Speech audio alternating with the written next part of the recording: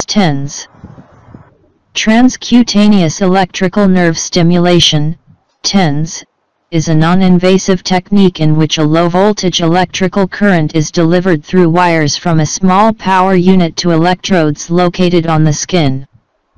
Transcutaneous electrical nerve stimulation, TENS, currently is one of the most commonly used forms of electroanalgesia.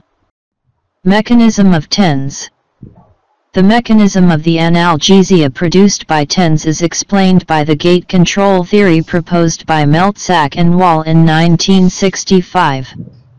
The gate usually is closed, inhibiting constant nociceptive transmission via C fibers from the periphery to the T cell. The currently proposed mechanisms by which TENS produces neuromodulation include the following. Presynaptic inhibition in the dorsal horn of the spinal cord.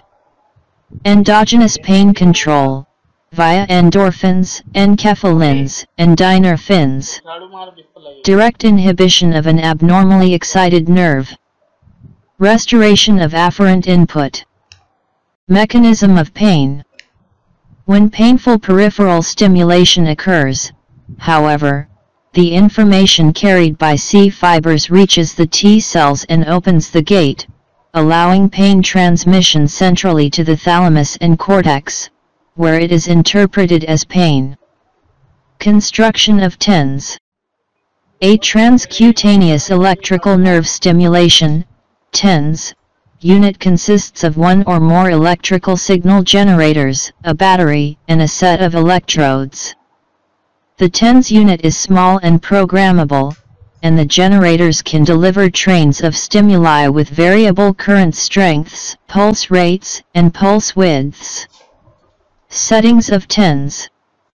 The usual settings for the stimulus parameters used clinically are the following. Amplitude, current at a comfortable, low intensity level, just above threshold.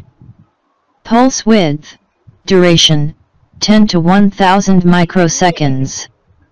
Pulse rate, frequency, 80 to 100 impulses per second, Hertz, 0.5 to 10 Hz when the stimulus intensity is set high. Methods of application.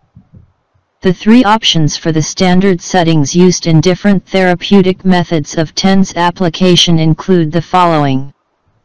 Conventional TENS has a high stimulation frequency, 40 to 150 Hz, and low intensity, just above threshold, with the current set between 10 to 30 mA. The pulse duration is short, up to 50 microseconds. Vector. The onset of analgesia with this setup is virtually immediate. Pain relief lasts while the stimulus is turned on, but it usually decreases when the stimulation stops. In acupuncture-like settings, the TENS unit delivers low-frequency stimulus trains at 1 to 10 Hz, at a high stimulus intensity, close to the tolerance limit of the patient. Although this method sometimes may be more effective than conventional TENS, it is uncomfortable, and not many patients can tolerate. This method often is considered for patients who do not respond to conventional TENS. Pulsed, burst. TENS uses low-intensity stimuli firing in high-frequency bursts.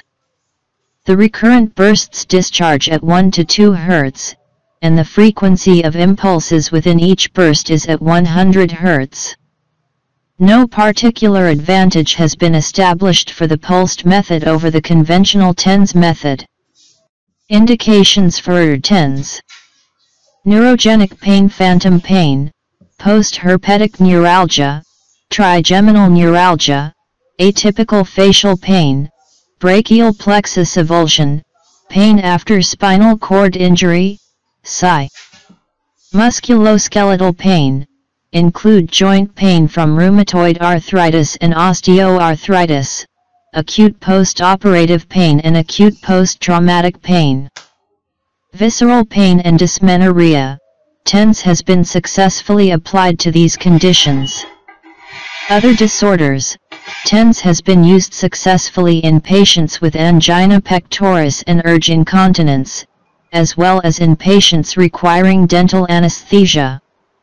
Reports discuss the use of TENS to assist patients in regaining motor function following stroke, to control nausea in patients undergoing chemotherapy, as an opioid-sparing modality in post-operative recovery, and in post-fracture pain. Contraindications of TENS.